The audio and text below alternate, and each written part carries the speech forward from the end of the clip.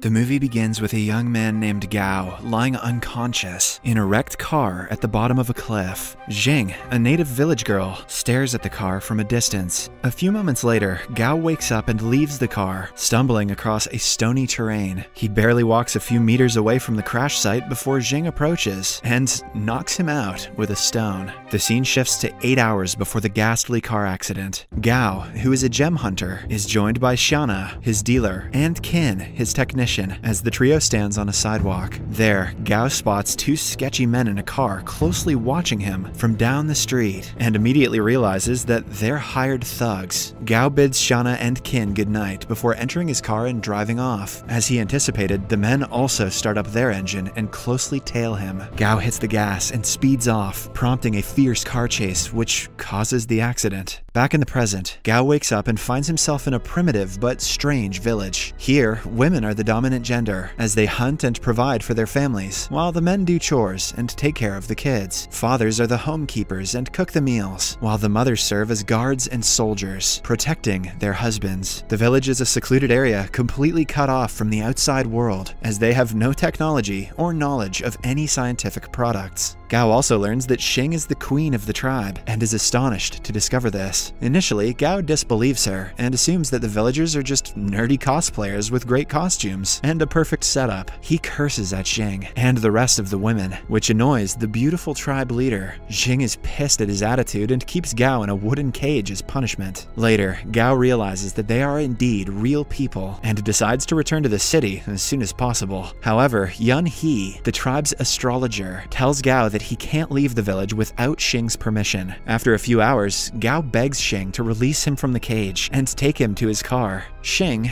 though skeptical, decides to have mercy on him and obliges. The two head back to the crash site as Gao searches his car for useful supplies. Gao finds a metal bat in the trunk and playfully swings it around. Mistakenly, he hits Xing on the head, causing her to pass out on the floor. Gao seizes the golden opportunity to escape and wears a backpack as he runs into the nearby woods. A few minutes later, the car's fuel tank starts leaking, and soon, Xing is surrounded by a ring of blazing flames. The villagers spot the fire and quickly rush to the scene as they pour buckets of water to extinguish the flame. Gao hears the villagers screaming from the woods and feels guilty for leaving Xing behind. He rushes to the scene and pours a bucket of water on himself before entering the fiery ring and carrying Xing out of it. Right as they leave the site, the car explodes and the duo lands in a nearby pond, much to the villagers' relief. In the following scene, Gao is back in the village and finds his phone in his backpack. He plays a song on it, which attracts Xing's attention as she rushes into the room. Xing fears the strange device and tries to smash it, but Gao assures her that it is harmless. He offers her his earphones, and the duo listens to the music together as Xing falls asleep moments later.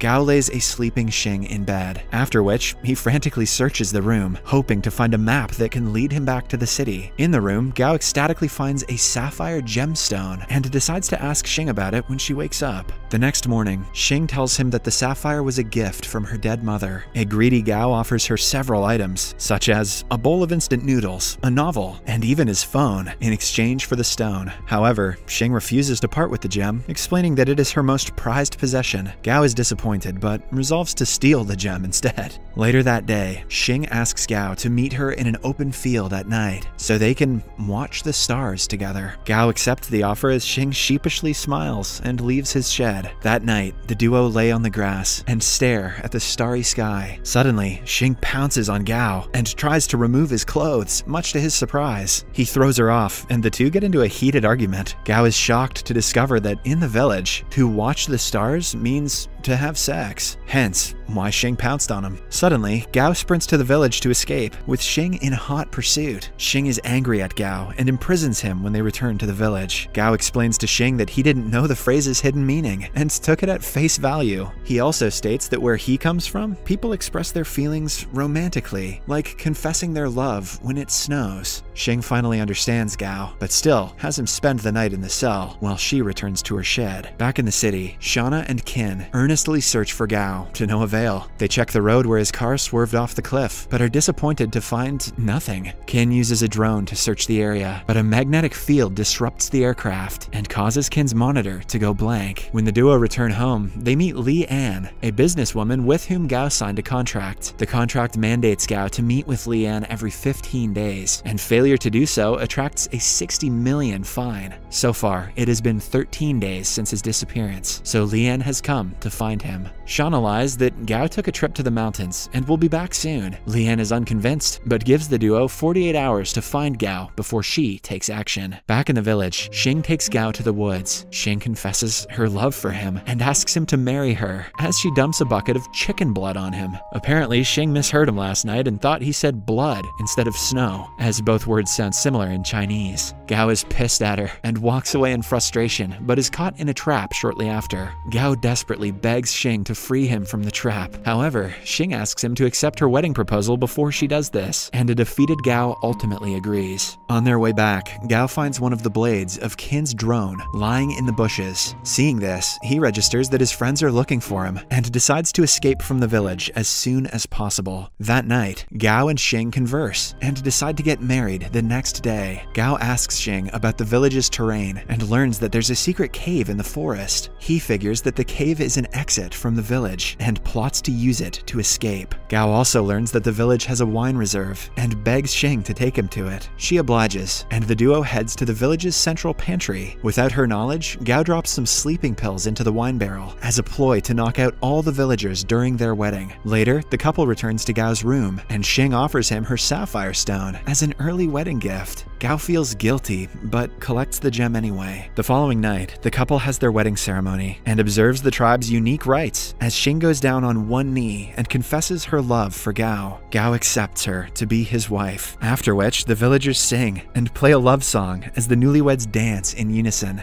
To end the feast, Gao proposes a toast and urges the villagers to drink their respective bowls of wine. The unsuspecting natives swallow the drugged drink, but Gao tosses his away when no one is watching. A few hours later, the villagers all fall asleep, while Gao packs a bag and leaves the village. He goes through the woods and eventually reaches the cave, which connects to the outside world. Determined, Gao enters the dark cave and begins his journey to the city. The next morning, he finally reaches the end of the cave and races to the top of a mountain, smiling as he sees a nearby road. Back at Gao's house, Lee Ann arrives with her men as the 48-hour deadline is almost over. Lee Ann asks Shauna and Kin about Gao's whereabouts, but the duo reveals that they have no idea where he is. Hearing this, Lee Ann offers Shauna a contract that would transfer ownership of the house to her. Shauna refuses to sign the paperwork, but Lee Ann gives her no choice. The businesswoman signals her men to hold the duo hostage, as Shauna is forced to sign the paper with a thumbprint. Fortunately, Gao barges through the front door right in time to stop them. Kin takes advantage of the distraction and swallows the signed contract, while Gao speaks to Lee Ann. Ultimately, the businesswoman leaves the house and promises to keep in touch. When she leaves, Gao freshens up and shares a meal with his friends, who ask where he's been this entire time.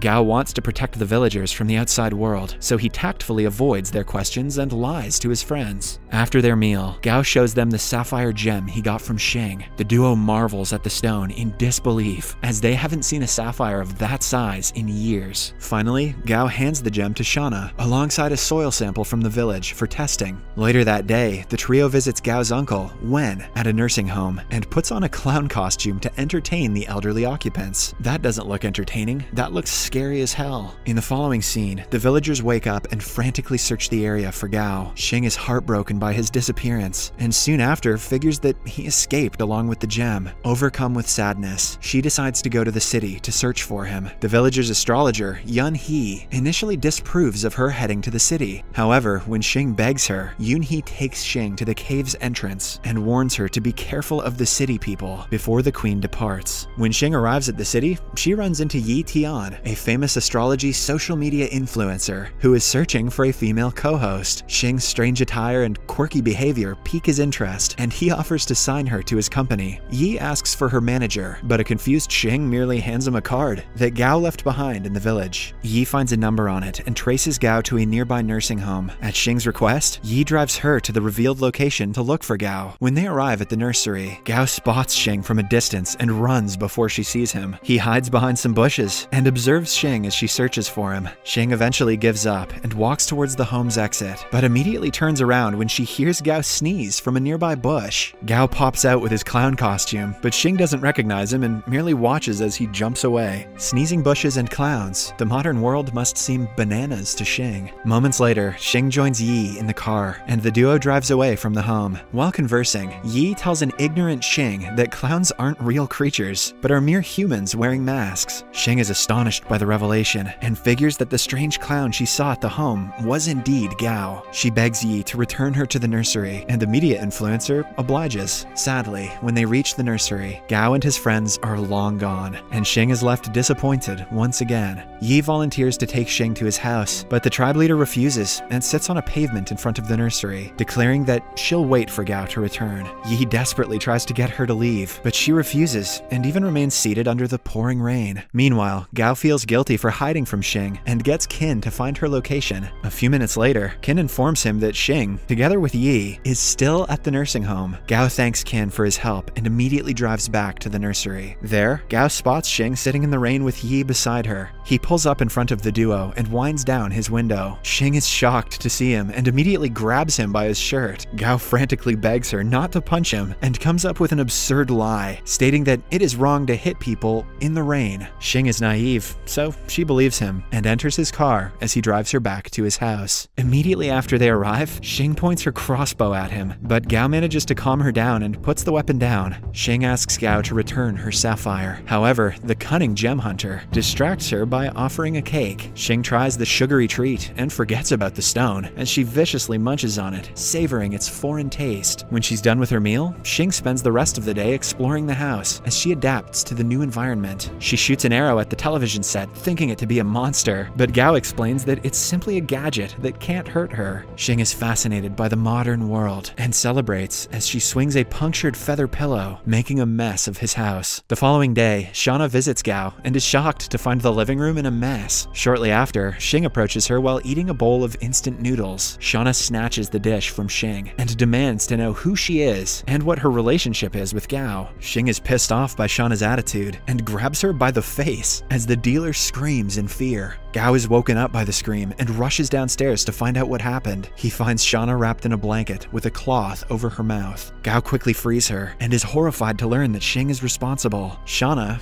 is furious and asks him who the strange-looking girl was. Immediately, Gao grabs Shauna and takes her to his room upstairs. Then he comes clean and reveals what happened when he went missing. Gao explains that Xing is the queen of a secluded matriarchal village where women rule and men are submissive. Shauna initially disbelieves him, but realizes he's telling the truth when Gao shows her Xing's native crossbow. In the living room, Xing hears a knock on the window and is shocked to find Yi outside the house. She rushes to the door and tries to open it, but can't figure out how. With Yi's direction, Xing finds the door handle, but uses brute force to turn it, thus breaking it. Eventually, she gives up trying to open the door and breaks it entirely. Gao and Shauna hear the sound of the crashing door and rush downstairs to find what happened. Gao is livid to find Yi in his home and drags him out before locking his gate. However, Yi refuses to leave and reveals that he knows Xing is from a secluded island. Gao is shocked to hear this and threatens Yi to stay away from her as he heads back to the house with Xing. The following day, Gao takes Xing to a fashion store to get some new clothes. Xing tries on some outfits while Gao steps out to give her some privacy. Outside, Gao is astonished to see Li An approaching from a distance and is scared to have her discover Xing. Hence, he immediately hides behind a wall and closely watches as the stern woman enters the store. To see what happens next, watch the second part in Series Recapped.